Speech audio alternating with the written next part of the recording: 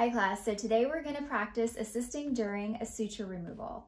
Before you begin with this instructional video, please review all of the information that has been provided for you during your lecture, as well as any handouts that may have been given to you. It's also important that you have your skill evaluation available.